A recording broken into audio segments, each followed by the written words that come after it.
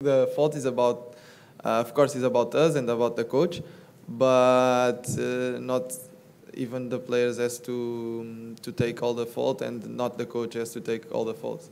It's between us. We just have to be together, and we are.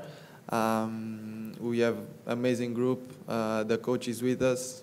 We are with the coach, so that's perfect. And the situation will change for sure. How much pressure are the players under with it being this the only tournament that you can win? Zero pressure. I think this is our job.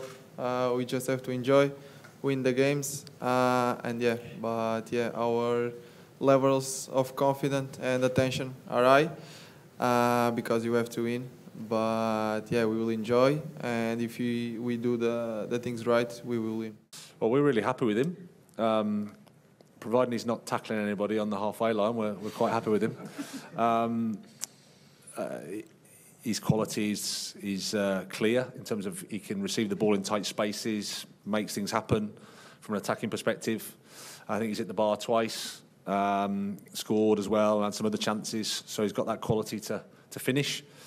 The fact that he can play in a few positions is good. We've tended to use him more centrally, but he has the ability to play pretty much anywhere in the attacking phase of the game.